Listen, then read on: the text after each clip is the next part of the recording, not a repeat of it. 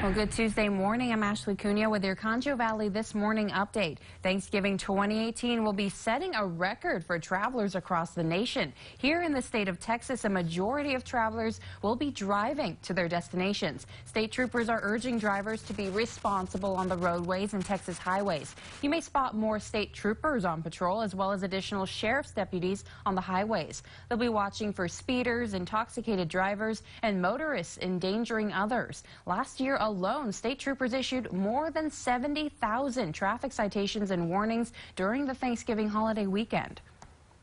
And the San Angelo-based nonprofit Sonrisas Trails announced on Monday that they will be serving as the national pilot therapeutic riding program for military veterans. Sonrisas has helped veterans in the community for several years now, using therapeutic horseback riding as a way of recovery after getting injured on missions. These men and women have shared their stories on how the program has helped them physically and emotionally get adjusted back to civilian life. Sonrisas will serve as the pilot for non-medicated veteran therapy. We could not be more proud to be part of that, and we are eternally grateful for the community, because the community is what got us here, and so this belongs to all of us. Sonrisas Trails offers therapeutic horseback riding to children and adults with physical, mental, and emotional challenges.